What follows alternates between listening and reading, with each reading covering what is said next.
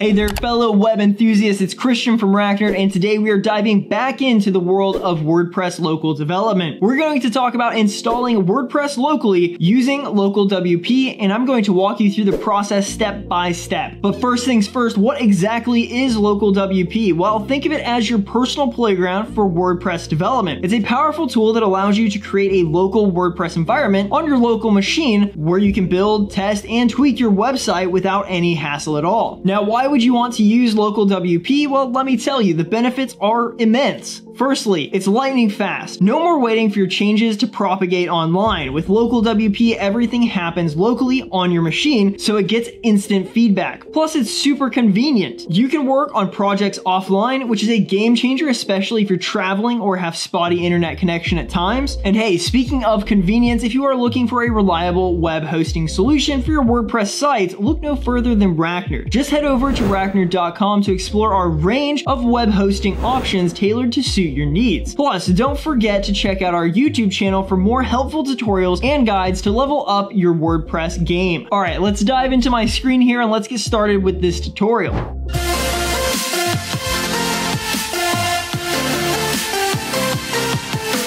Okay, so just head over to localwp.com and download the LocalWP installer for Windows.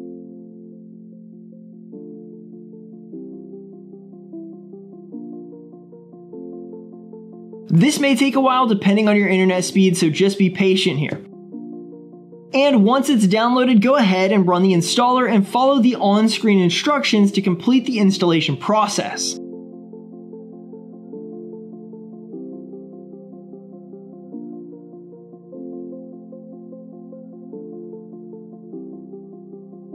After installation, launch LocalWP and you'll be greeted with a clean and user-friendly interface. If it's your first time, you'll need to create an account to verify it via email.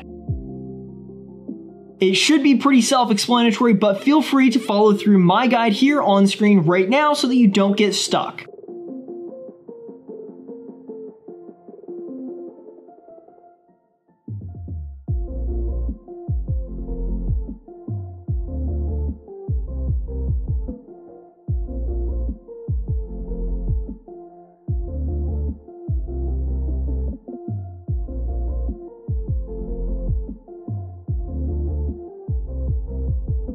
After creating an account with LocalWP, open the application once again and click on the Create a New Site button to get started. And once again, follow the on-screen instructions to complete your local WordPress setup process. You will then be asked for the necessary details such as your site name, etc., and please choose your preferred environment settings.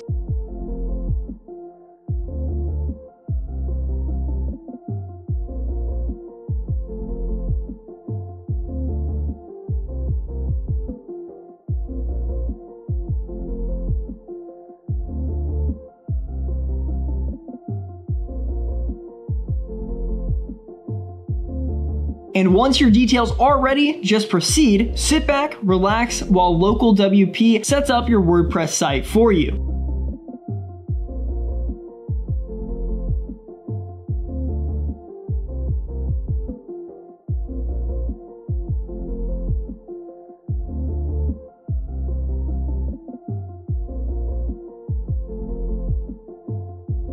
Now, once the process is complete, you'll be directed to your LocalWP dashboard where you can manage your new WordPress installation easily. Furthermore, feel free to customize your settings here.